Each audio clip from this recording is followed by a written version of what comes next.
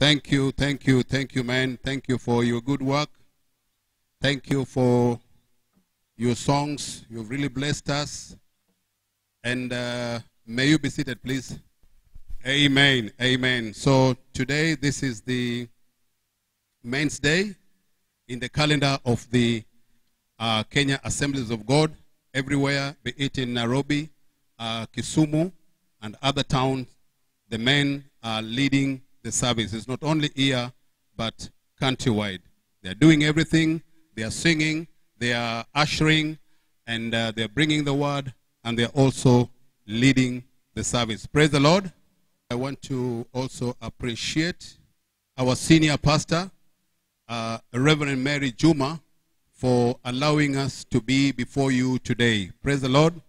We cannot take it for granted, but we have to say thank you for what he has done. She told us that she'll be here a little bit late, but we can still go on. Praise the Lord. It's a man day today, and actually you have seen the responsibilities of men. Mr. Ochiel has already elaborated some of the responsibilities. But today we are not going to really talk about the responsibilities of a man in our houses, but we are going to talk on the subject called appeal against the verdict. Praise the Lord. I want you to be attentive. In the next 30 to 35 minutes or 40, I will be over, and then I will be able to welcome Pastor Louis. I am going to give some of the secrets on how men shall appeal against some of the verdicts. Amen. At the time of distress, and at the time of calamities, and at the time of problem, how men can appeal against the verdict during those times. Praise the Lord. Not only men, even women. Okay? So, I want us to, just before we read the Word of God, the knowledge of the Scripture does not guarantee a future. It is the practice of the knowledge of the Scripture that guarantees the future.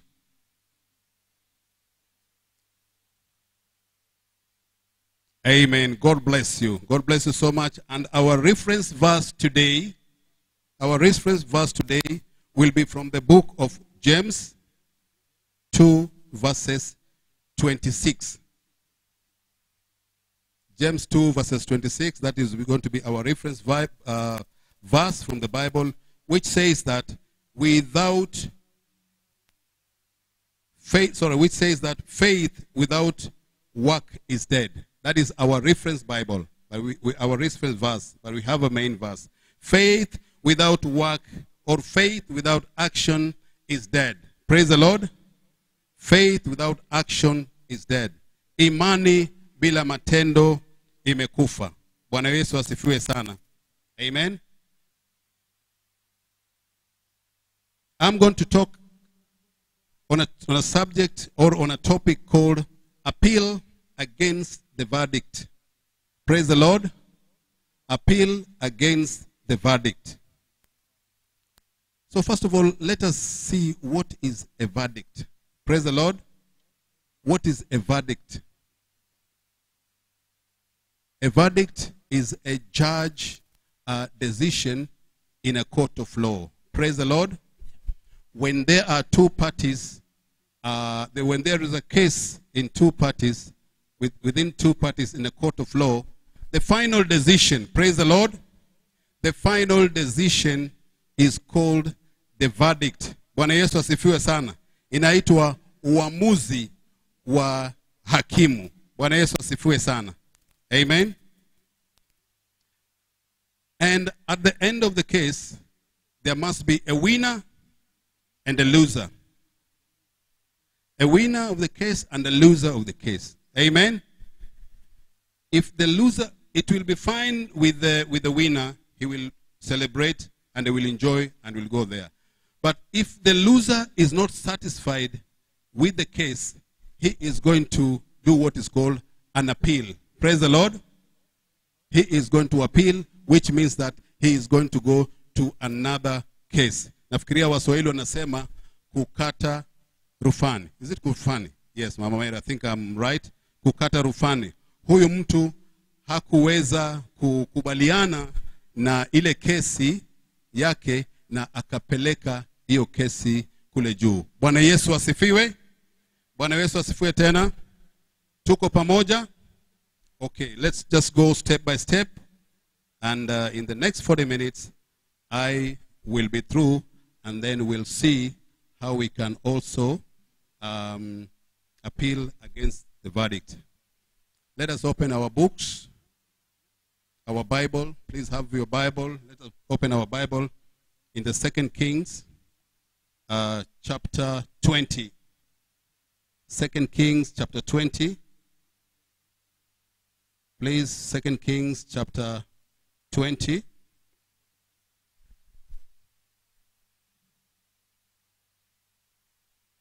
Are we all there? Tumefika pale sote? Praise the Lord. Praise the Lord once again.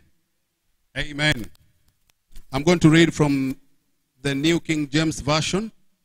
I have the old King James Version here, but it's a bit complicated with some of the people who recently went to school. So 2 Kings chapter 20, we are going to read from verse 1 to verse 6. Praise the Lord.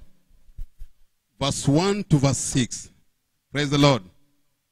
Our topic today is appeal against the verdict.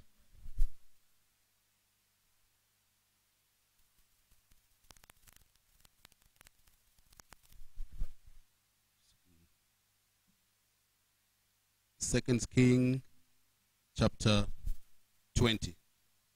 I hope we are all there. The Bible says that in those days Hezekiah was sick and near death. And Isaiah the prophet, son of Amos, went to him and said to him, "Thus says the Lord, set your house in order, for you shall die, and you shall not live." Praise the Lord. You shall die, and you shall not live. Then he turned his face towards the wall and prayed to the Lord, saying, "Remember now, O Lord, I pray, how I have walked before you in truth and with a loyal heart, and have done what was right in your sight." And Hezekiah wept. Verse 4. And it happened before Isaiah had gone out into the temple court that the word of the Lord came to him, saying, "Return and tell Hezekiah, the leader of my people, thus says the Lord, the God of David your father, I've heard your prayers and I've seen your tears. Surely I will heal you. And on the third day you shall go up to the house of the Lord. And I will add," that is verse 6, "I will add to your days 15 years. I will deliver you and this city from the hands of king of Assyria, and I will defend this city for my own sake and for the sake of my people and for the sake of my servant David." It is the verse or it is the chapter, it is the book that a lot of people, you know about it. You know the story, Hezekiah.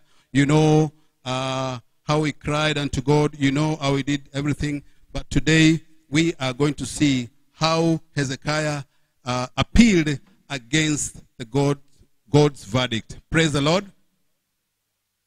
Vile Hezekiah aliweza kukata rufani. Bwana Yesu asifiwe sana. The Bible says that in those days, wakati hule, Hezekiah became sick to a point of death. Bwana Yesu asifiwe sana. Alikuwa mgonjwa mpaka anafanya nini? Yuko karibu kufa. Then the prophet Amos went to him and told him, Ezekiah, prepare your house. Praise the Lord. Prepare your house for the sickness you are having. You are not going to live, but surely you will die. Praise the Lord. You know, during those days, the Bible says that the Lord cannot do anything unless he tells his servants, the prophet. Praise the Lord. So here the prophet has been sent to Hezekiah. The prophet Amos has been sent to Hezekiah. Go and tell Hezekiah that the kind of sickness, the kind of problem he's having, he is not going to live. Surely he is going to die. Praise the Lord. Wengine wetu mkisikia namna hiyo mnasema, sasa nimekwisha. Bwana Yesu asifiwe sana. Nimekwisha kabisa, nitakufa. Bwana Yesu asifiwe sana. Sitaweza kuwa mzima tena. Kama huyu nabii mwenyewe Amos ndio amekuja, na huyu ni messenger wa Mungu amekuja, basi itaweza kufa. Bwana Yesu asifiwe. But the Bible says that Hezekiah had some courage. Bwana Yesu asifiwe sana. The Bible says that he turned towards the wall. He turned and faced the wall and prayed. Bwana Yesu asifiwe sana. Aligeuka, akaangalia ukuta na akaomba. Bwana Yesu asifiwe sana. He never listened to the prophet Amos. He never listened everything, but he turned his face to the wall and prayed to his God. Bwana Yesu asifiwe sana. Alijua kwamba hakuna anaweza kusikia maombi yake. Bwana Yesu asifiwe sana. Ila ni Mungu tu. Bwana Yesu asifiwe sana. And so Hezekiah turned to the wall and prayed to the God. Oh Lord, remember how I have walked before you faithfully. Bwana Yesu asifiwe sana. Mungu, Hezekiah anamkumbusha Mungu. Bwana Yesu asifiwe sana. Ninaomba uwe uko hapa, uwe na jambo la kuweza kumkumbusha Mungu katika jina la Yesu. Amen. May you have something to remind God of what you have done in the name of Jesus. Amen.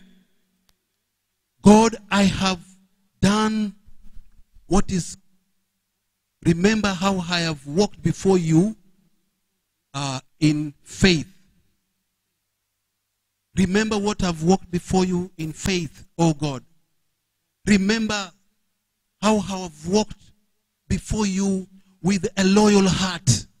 Hayo yalikuwa ni maombi ya Hezekiah. Remember how I've walked before you with a loyal heart, and what I have done good, and how I've done good in your sight. Kumbuka jinsi nimetembea mbele zako kwa moyo mzuri. Jinsi Bwana nimetenda yale mazuri. Bwana Yesu asifiwe sana. Vile nimetenda mambo mazuri mbele yako. Bwana asifiwe sana. Hezekiah first prayed. He went to God with prayers. And then at last the Bible says that after Hezekiah had prayed to God, the Bible says that, and Hezekiah wept. Bwana Yesu asifiwe sana. Hezekiah wept. Wengine wetu tukiwa na shida, tukienda kwa Mungu, labda tumekumbwa na maneno, tumekumbwa na shida nyingi, what we normally do, we just go in front of God and start crying. Bwana Yesu asifiwe sana. We should tell God what we have done. We should not be anxious of everything. The Bible says in Philippians 4:6 that let us not be anxious in everything, for everything, but in everything by prayers and supplication. Praise the Lord. By prayers and supplication, let our request known to God. Praise the Lord. Let our request known to God, and God will be able to hear us. So Hezekiah thought of that verse, and he went to God and prayed to him. Praise the Lord. He never cried, and then after that he cried. Bwana Yesu asifiwe sana. Kwa hivyo nimekuja hapo wapendwa, ndugu yangu, nikiwaambia kwamba tukiwa na shida tunaweza kubadilisha kile kimesemekana juu yetu. Hezekiah turned the verdict of God only by telling him what he has been doing, how he has been walking before God in truth. Praise the Lord.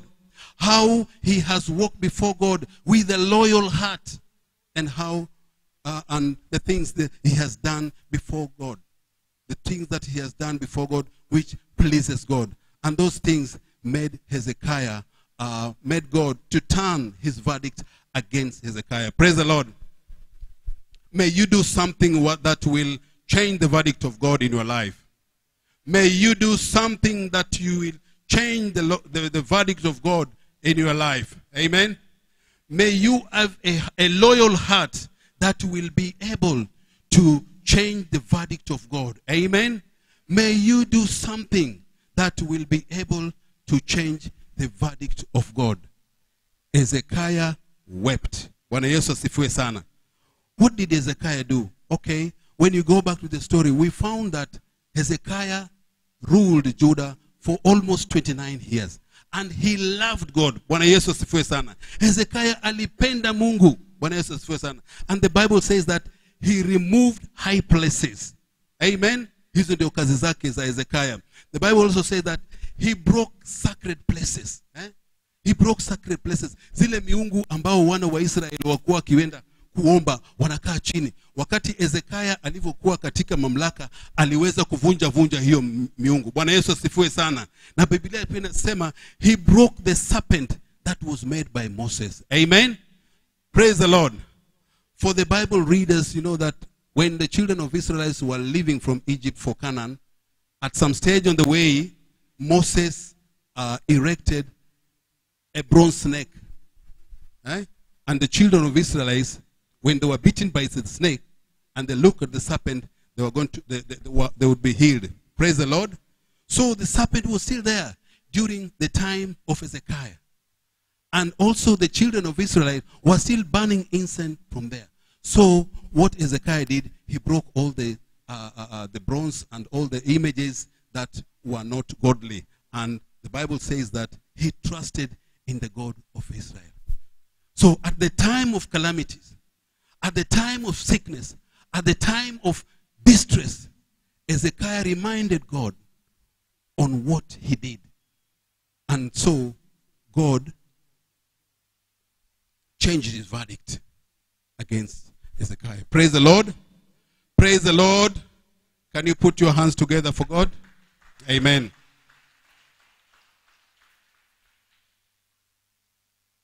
The Bible says that when Hezekiah had prayed, he cried.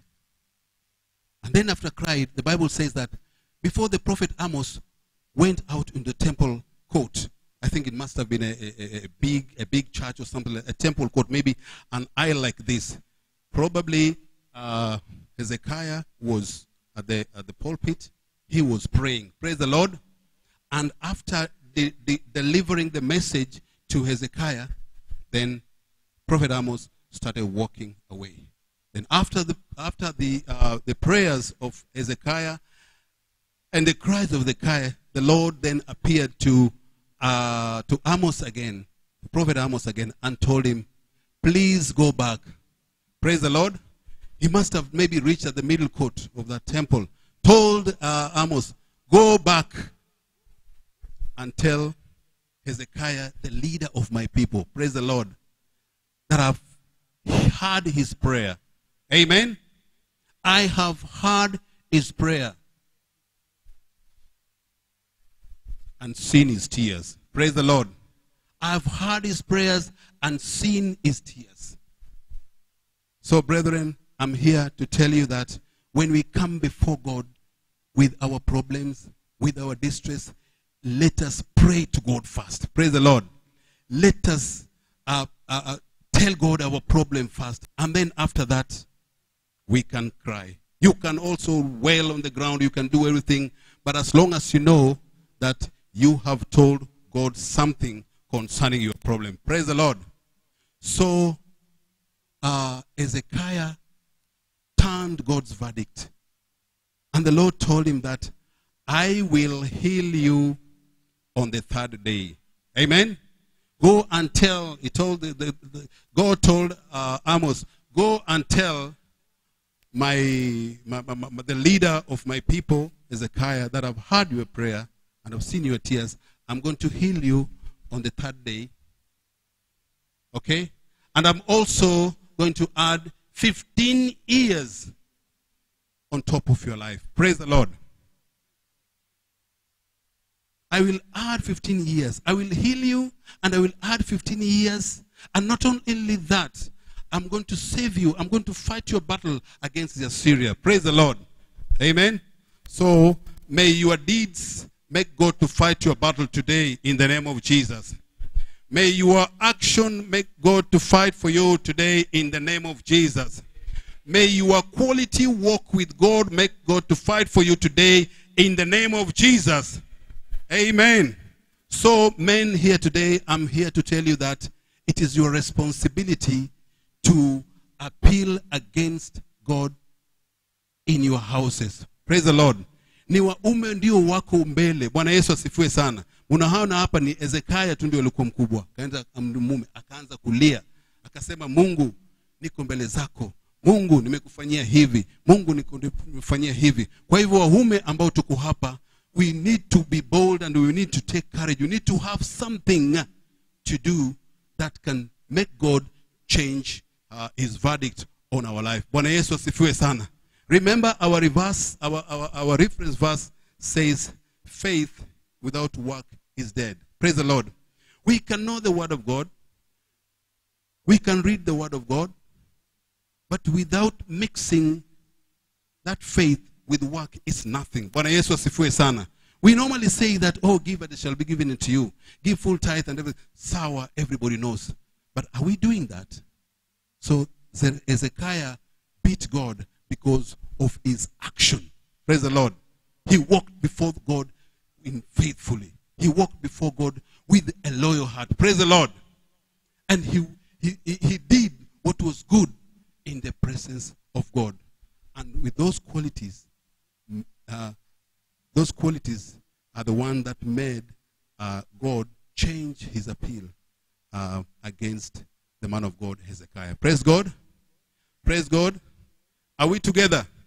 It is the work you are doing that will be able to fight for you. Hezekiah reminded God. May you have something that you can remind God. Amen. Praise the Lord. Okay, we are just going to see only these things. What do they mean? First, to walk before God in truth. Those are the prayers of Hezekiah. What does that mean? And the second, we're going to see to walk before God with a loyal heart. What does that mean? Finally, we shall finish with to do what is good in the sight of God. Amen. What do they mean? When I say that walking before God in truth, what do we mean? It's just saying walking before God in truth. What do we mean by that? Walking before God in truth means to be faithful in God. Praise the Lord. It means to be faithful in God. The Bible says in Hebrew 11:6 that without faith we cannot please God. Amen. Without faith we cannot please God. And for those who come before God must believe that he is. Those who come before God must believe that he is. And he is a rewarder of them that seek him diligently. Praise the Lord. He is the rewarder of them that only seek him diligently. Bwana Yesu asifiwe sana. Wale wanaomtafuta kwa bidii ndio anaweza kuwa thawabu. Amen. So to walk with God means to be faithfully. Praise the Lord. Praise the Lord once again. I hope we are together. We can change the verdict by what we are doing. Let us open our books on Genesis chapter 20. Genesis chapter 20 verses 3, and see a man who was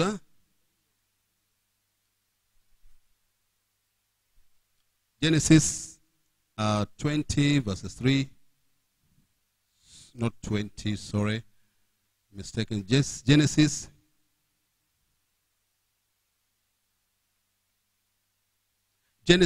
23. Sorry, Genesis 22 verses 3. I beg your pardon for that. Genesis 22 verses 3. We want to see a man who had faith, whose faith was tested by God.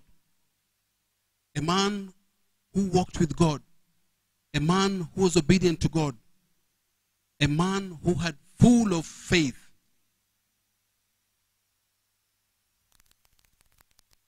Okay, I'm going to read. This is where Abraham's faith was being tested. And notice from this faith that we can walk in truth with God and also go against such the verdict that have been put in us by God. Amen. So Abraham, Genesis 22 verse 3. So Abraham rose early in the morning and saddled his donkeys and took two of his men with him, and Isaac his son, and they split the wood for the burnt offering, and arose and went to the place which God had told him. Then on the third day, Abraham lifted his eyes and saw the place afar off. And Abraham said to his young men, "Stay here with the donkey.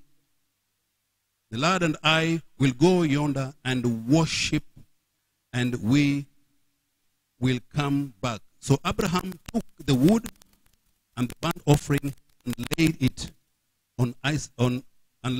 on Isaac his son, and he took the fire on his hand and a knife, and the two of them went together. But Isaac spoke to Abraham his father and said, "My father."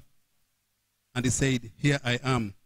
Then he said, "Look, the fire and the wood, but where is the lamp for the burnt offering?" Praise the Lord. Praise the Lord, church. Praise the Lord, church. Here we are seeing a man of faith.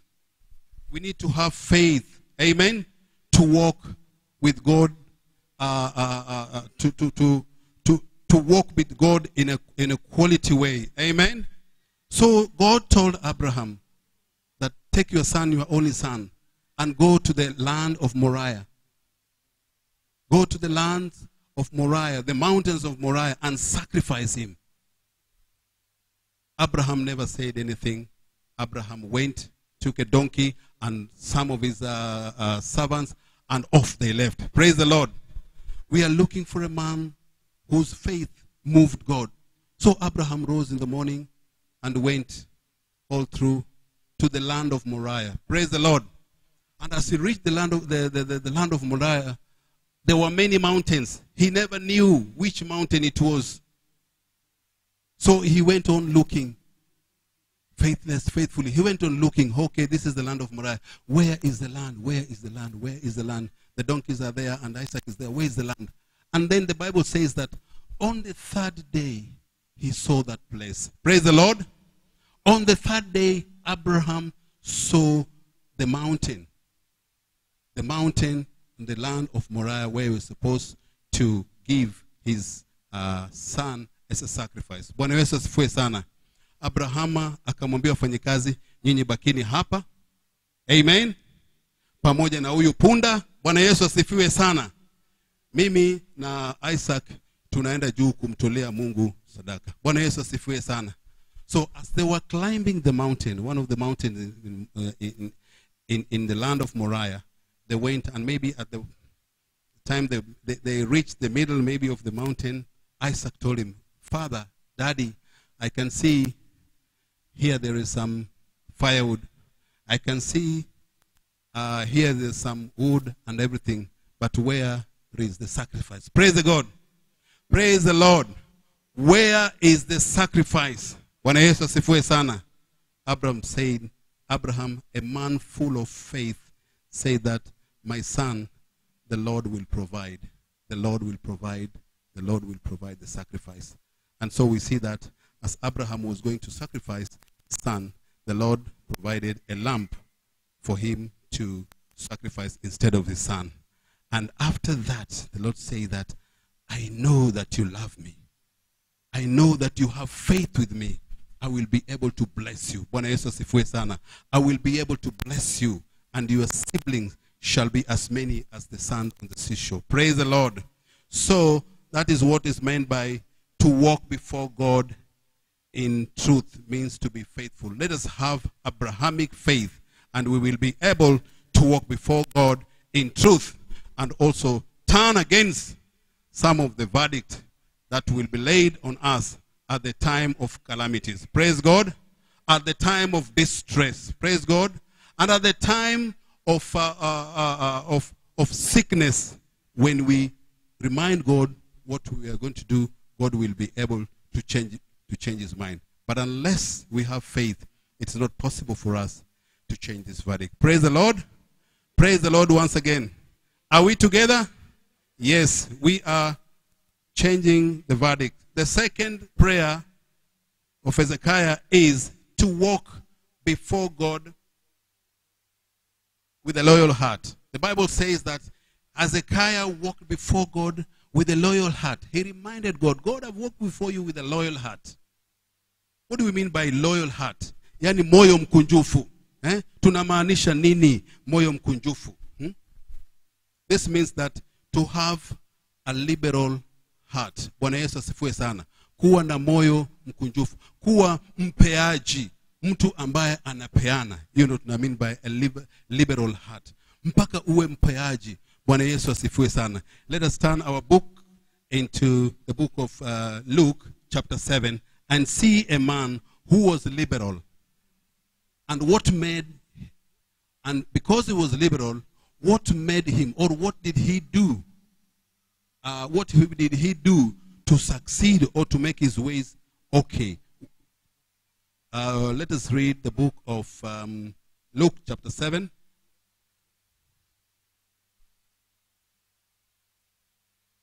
Luke chapter 7.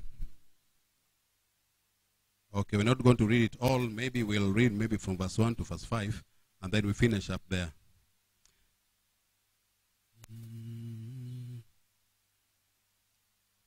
Now, when Jesus has concluded all his saying in the hearing of the people, he entered Capernaum, and a certain centurion servant who was dear to him was sick and ready to die.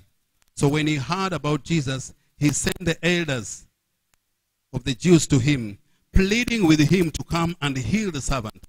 And when they come to Jesus, they begged him earnestly, saying that the one for whom he should do this was deserving, for he loves our nation and had built our synagogue. If you have maybe a pen, you can line that. For he loved our nation and has built our synagogue. Praise the Lord.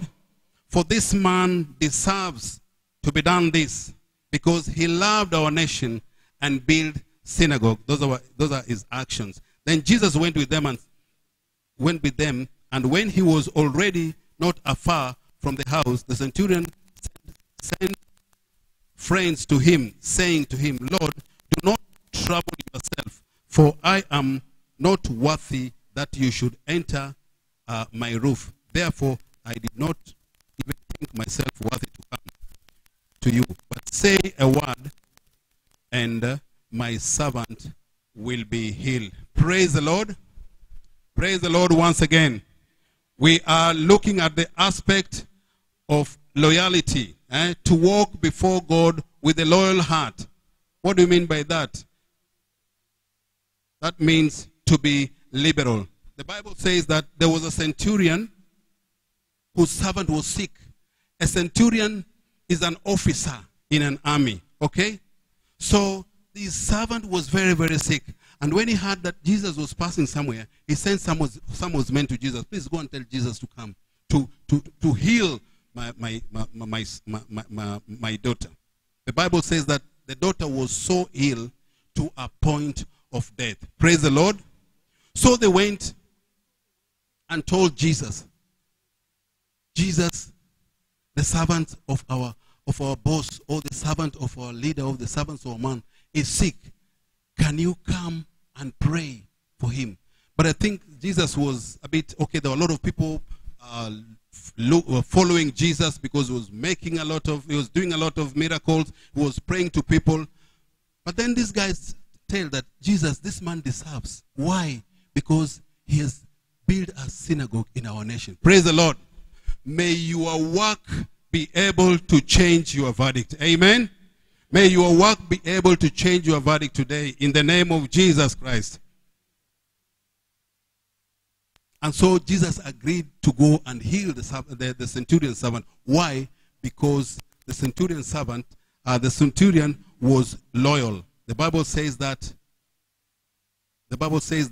he deserved because he loved his people and he built them synagogue. That is what moved Jesus to go and heal the centurion daughter.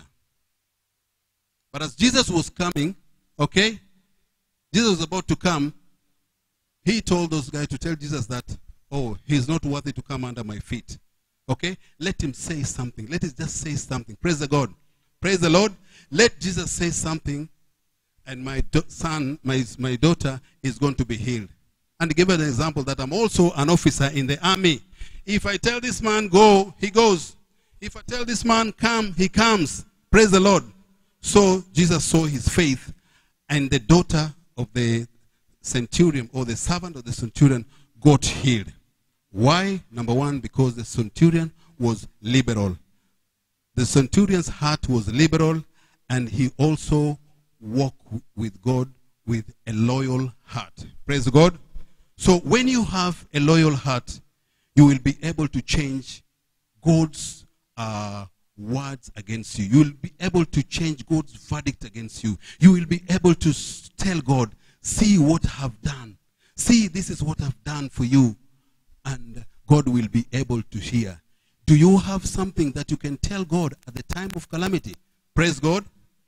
Do you have something that you have done that you can remind God at the time of distress? Amen. Please have something. Have something that you can do or you can tell God. Amen. Bwana Yesu asifiwe. Bwana Yesu asifiwe tena. And the third one, which is the last one, is to do what is good in the sight of God. Remember, our reference verse is that faith without work is dead. Your faith must be followed by your works. Praise the Lord. Imani yako mpaka iambatane na matendo yako. Ikiwa matendo yako ni mazuri, basi ndio unaweza kumwambia Mungu. Kumbuka, unaweza kumwambia Mungu jinsi Hezekia kumbuka sadaka yangu hapa madhabahuni. Mungu, taangalia vile napitia sasa. Kumbuka jinsi nimekutendea hii, nimekutendea hii, nimekutendea hii. Bwana Yesu asifiwe sana. I can remember during the time of our late bishop, there was a man here who was called Ambrose. Praise the Lord. Ambrose used to come here every morning and to clean this altar and to clean the seats and to clean the church. Praise the Lord. And Amos was an adult, a married man with children going to school, and Amos had lost his job. So what Amos could do, he could just come here and clean, okay, and do this the cleaning on the pulpit and clean the chairs and everything. One afternoon, when Ambrose was here cleaning the altar, he got a phone call. Bwana Yesu asifiwe sana. Are we together? Your works will follow you. Bwana Yesu asifiwe tena. He got a phone call. Are you Ambrose? Yes, we need you. Where? In one of the biggest hotels. So he went, and Amos got a job as a manager in one of the biggest hotels in Mombasa. Bwana Yesu asifiwe sana. Let us put our hands together for God. Amen. The sacrifice he was doing here by cleaning here opened his ways. I can remember maybe when he was at his home, he'd saying, God, see how I've been cleaning your church. See how I've been working your church. And I have nothing. Oh God, what can I do? God had his prayer. And Ambrose is still a manager until this time. Even though he's transferred, but he's still a manager in the same capacity in Tanzania. Bwana Yesu asifiwe sana. Praise God. May you find something that you can do in the house of God that will change God's verdict at the time of calamity. Amen. May you find something that you can do before God that can change your life. Amen. Praise God. Let me tell you that you can serve God in any capacity in this church. Bwana Yesu asifiwe. Popote unaweza kumtumikia Bwana. Si mpaka usimame hapa. Bwana Yesu asifiwe sana. It's just by grace that I'm here. Okay? Pata kitu cha kufanya. Kama ni kutengeza madhabahuni hapa, tengeza. That is work. Bwana Yesu asifiwe sana. Kama ni kutengeza viti, Bwana Yesu asifiwe sana. Hiyo pia ni kazi. Watu wote hawawezi kuja madhabahuni. Bwana Yesu asifiwe sana. Ukifanya kazi hata huko, Mungu atakuona huko. Because we are all ministers. May you find something that you can do in the house of God. Bwana Yesu asifiwe sana. Last but not least, we are not going to read this thing because time is not on my side. We are going to look for a man who sacrificed to the Lord. A man who sacrificed to the Lord and changed the verdict of God. Bwana Yesu asifiwe sana. This is Noah in the book of Genesis 8:20. We are not going to read that. We all know the story of Noah. He sacrificed to the Lord. Bwana Yesu asifiwe sana. And as the time he was sacrificing to the Lord smelled a sweet aroma. Bwana Yesu asifiwe sana. Bwana alinusa manukato mazuri wakati Noah alikuwa akiweza kutoa madhabihu yake kanisani. Bwana Yesu asifiwe sana. Na Mungu akasema, kamwe sitaweza kuharibu nchi tena na mvua. Bwana Yesu asifiwe sana. So our good work before God can avert curses. Bwana Yesu asifiwe sana. Our good work before God can avert curses. May you find something to do in front of God that can avert all the curses that you have. Bwana Yesu asifiwe sana. So I'm here to tell you that we can appeal against the God verdict by what we are doing. We started by saying that the knowledge of scriptures does not have even any guarantee. We can read the Bible from Genesis to Revelation. But if we don't put what we read into action, then it's nothing. Hezekiah turned the verdict because of his action. See how I have walked before you in faith. Amen. Second one, see how I have walked before you with a loyal heart. And the third one, see how I have walked, how I have done what is good in your presence. Bwana Yesu asifiwe sana. And with those remarks, I pray that you find something to do that will change the verdict, your verdict at the time of calamities. Amen. May you find something to do that will change your life. Amen. As the life of Hezekiah was changed, he was healed. You are going to be healed in the name of Jesus. You shall be healed in the name of Jesus. But let your works go in front of you. Amen. God bless you. God bless you. I now take this opportunity to welcome Pastor Louis to come and welcome Pastor Chiel. Praise God. Thank you and God bless you. Thank you very much for being attentive. I hope you have left. You are going to leave here a changed person.